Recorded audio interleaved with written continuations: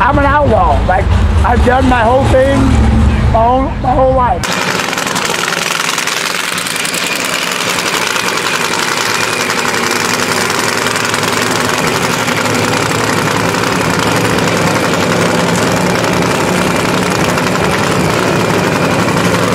The chaos is just, I want to say it's like a huge ass family, kind of like a traveling circus.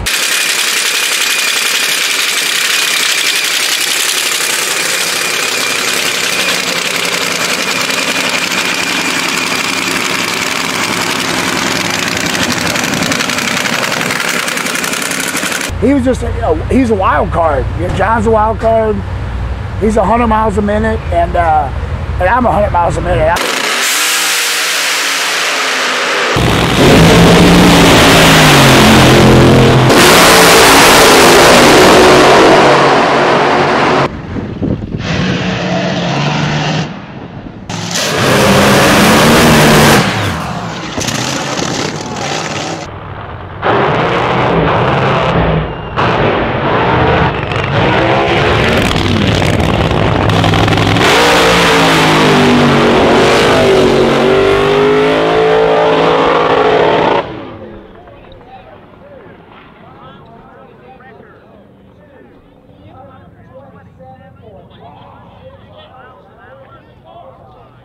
My name is Allan Middendorf, driver of the American Outlaw, and this is Underneath the Flop Top.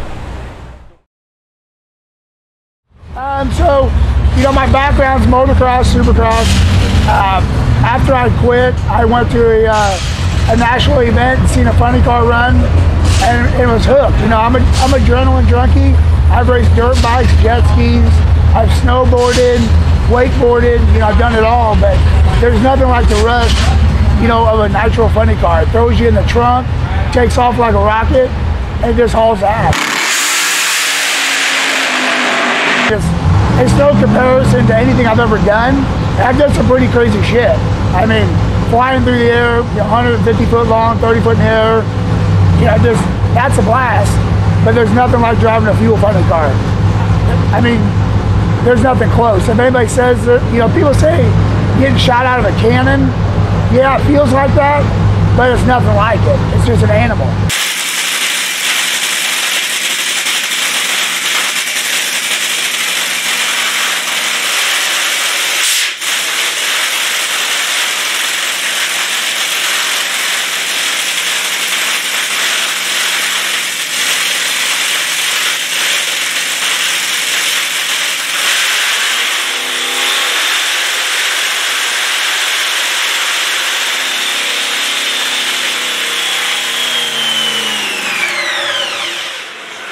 So 2019, we did a race in 2018, won Chaos.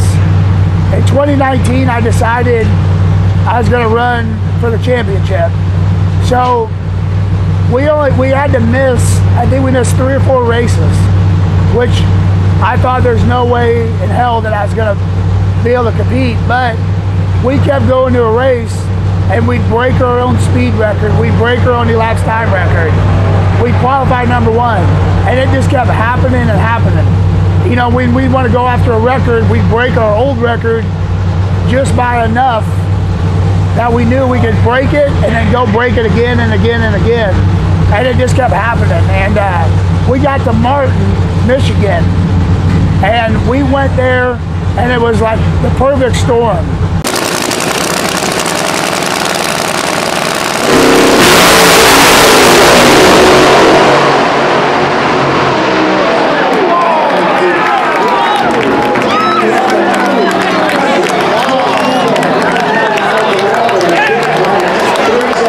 Broke our own record, speed and ET twice.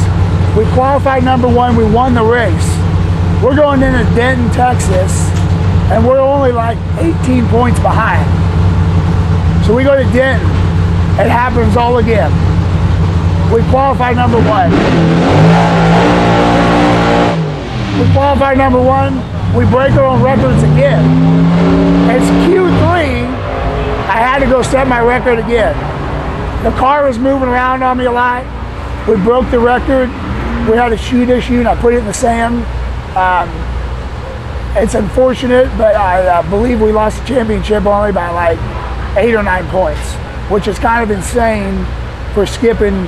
I believe it was a minimum of 4 races. It could have been a few more, but I know it was at least 4 races. So that being my first year in Chaos, getting to know all the drivers, competitors, tracks. I mean, we went to some big, you know, quarter-mile tracks. We went to small 8th-mile tracks in little hometowns that were badass and fun. But that was my first year as an owner-driver, first time ever running for a championship, and it was great to do it in Chaos. It was a learning experience, and I had a lot of highs and a lot of lows.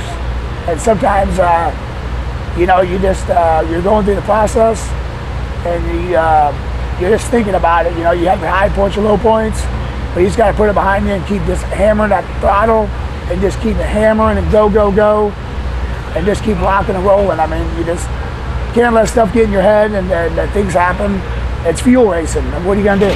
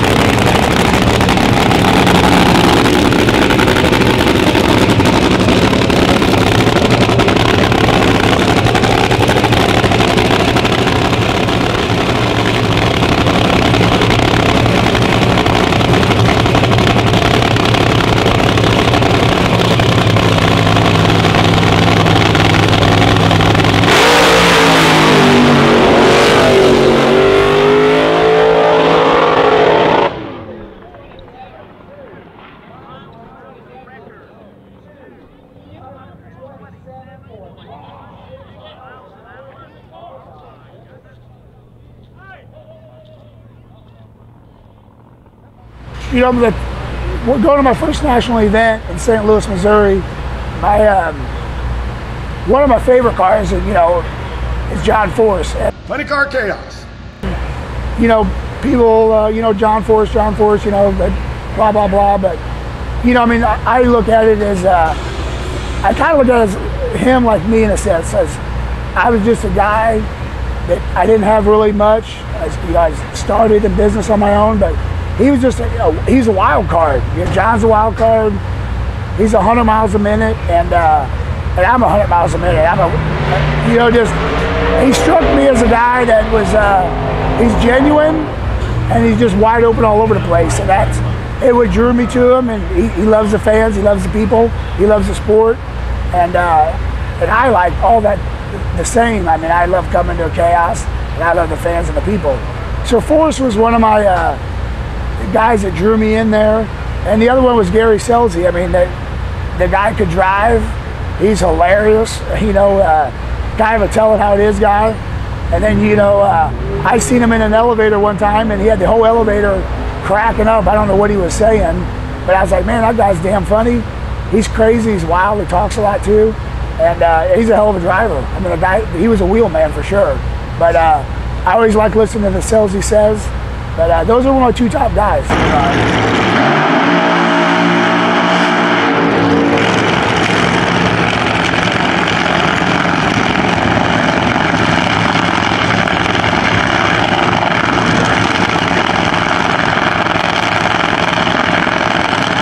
Obviously, I took a little 2-year hiatus because of business, but I came back here to Cordova.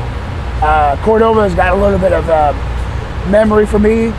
As a car owner driver, the first time I made some full pulls is Cordova here during the World Series. So this track's got some special part of me at this facility because this is where it all started. You know, Chaos, you know, from a fan standpoint, You can come into any of these pit areas, and people, the drivers, the crew will invite you in and set you in the car. I mean, it's a down-to-earth series.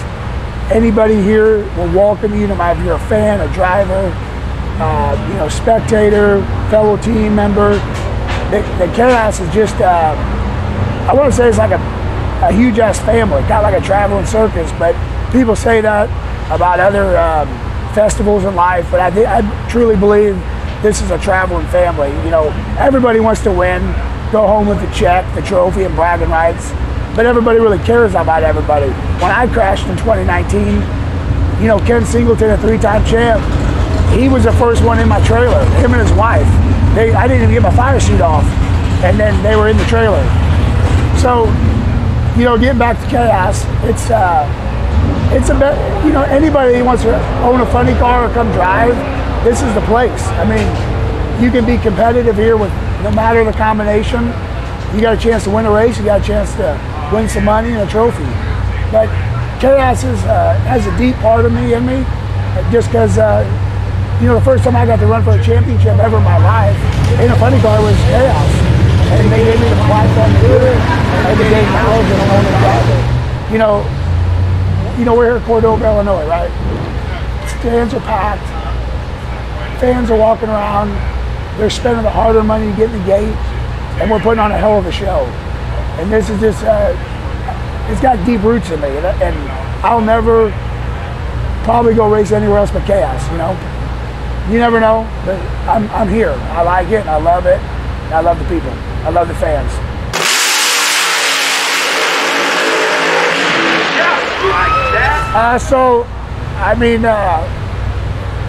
How I came up with it is I'm very patriotic, and I respect the flag. I have a saying all the time: disrespect my flag, stop my flag, I'll stomp your ass. I mean, I respect that flag probably deeper more than people realize. It's not just a thing I put on my car. I have a lot of respect for it, and it means a lot to me. A lot of people, we wouldn't have that flag today if a lot of people had sacrificed their life. So that's the one reason how the American and the flag became on my car. Secondly, I'm an outlaw. Like, I've done my whole thing, my whole life. I've always done what I want, when I wanted, no matter the consequences. Kind of beat to my own drum, and I've done it my whole life. So I believe I'm a true American outlaw. I'm a cowboy hat, Wrangler wearing, belt buckle. I like guns, and that's why American Outlaw is out here in front of Gun Chaos. Because I'm the outlaw in this pit area, and I'm the American Outlaw rolling up and down the highway, and I'm the American Outlaw back in Columbia, Illinois. I just do what I want, within reason.